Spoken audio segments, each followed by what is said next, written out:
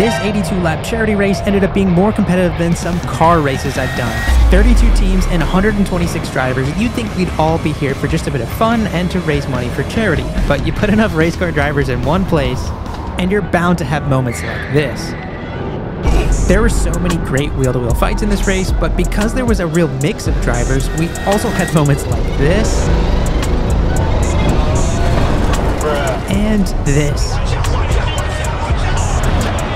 But the coolest thing about these endurance karting events is the race strategy. So my teammate David and I made up the only two-man team.